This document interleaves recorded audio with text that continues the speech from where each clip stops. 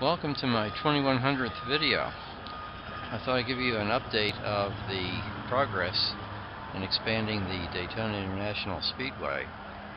Now this is scheduled to end in January 2016, so it has a while to go, and construction started before the inaugural race this year, so it's a couple year run here in the construction. But it's a $400 million project, so a lot of it has to do with, of course, this structure that you see. Structure both on the northeast and the northwest quadrants of the racetrack.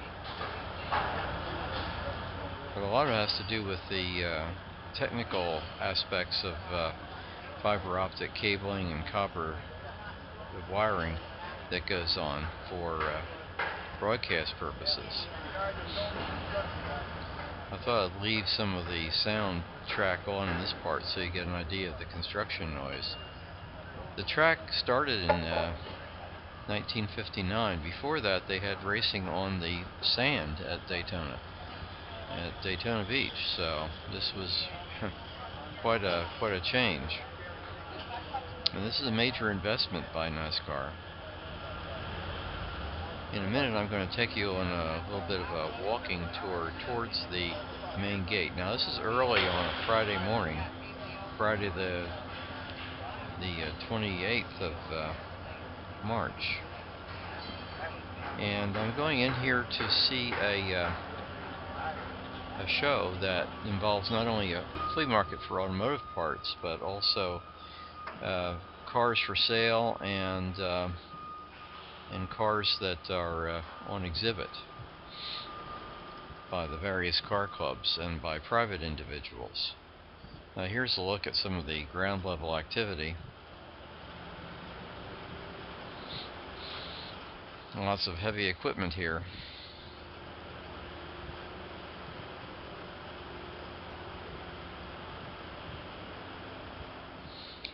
I got about 20 videos from about a 4.5 hour stay here, so I was very well pleased. Lots of cool cars that I would never ordinarily see, and that's the advantage of getting out and about. If you stay in your locale, then you tend to see the same cars over and over. Not that that's a bad thing, but if you're trying to expose an audience to a wide variety of cars, it leaves something to be desired. So that's why I like coming to these shows. Now, this is the grandstand, and you can see the track there and some of the tire marks on the track.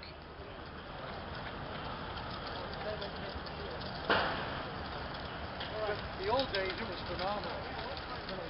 And I'm looking down towards the northwest sector of the track.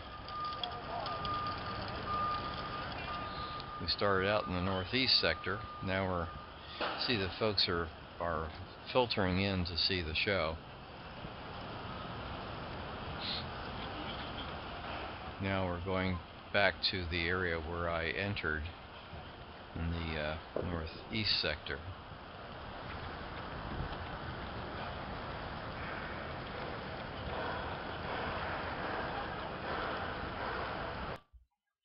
Now here's a pit area, and in this area are some old racing cars. Now I took videos of some of these cars a couple of years ago, and here are more pit areas over on this side.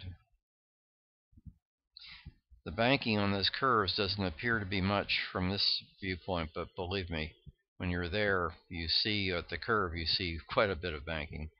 Now here is the overall construction, all on the north side of the track. And that's a Mercury Cougar, and I used to have one just like that. Now I had a 1990, so that's like old home week there. So I hope you enjoyed it, and believe me, I want to thank you all for your viewership, your comments, and I learn a lot from your comments too. It's a two-way street with educational enterprise here on this channel. These are the stands on the south side of the track, not nearly as immense as on the other side. There's a lake on the other side of that too, by the way. Lake